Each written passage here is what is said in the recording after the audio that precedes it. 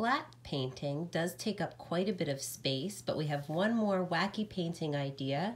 For those of you who are in a small space right now, maybe don't have the room to get outside and get messy, and this is just some wacky rolling pin painting.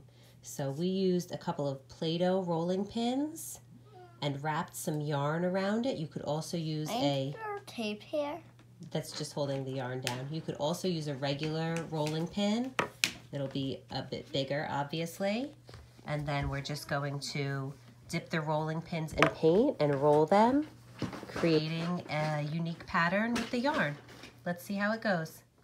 I dip my rolling pin in the paint, and then I just roll it across my page. It's hard to do with one hand. Let's let Trevor do it so he can show you all.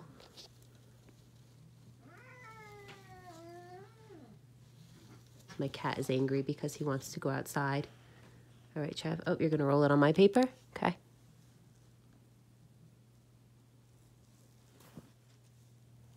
Oh, look at those unique designs. Try it on your paper.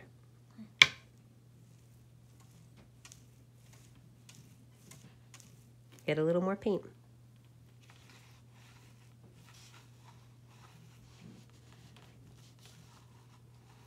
And we're using the same washable paint we used for the splat painting. You can see. Can you do it in a new spot so we can see the new design? Oops.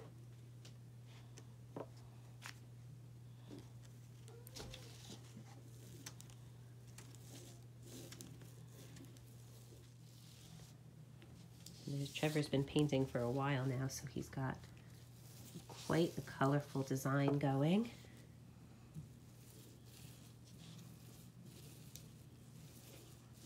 Go out there and make some masterpieces.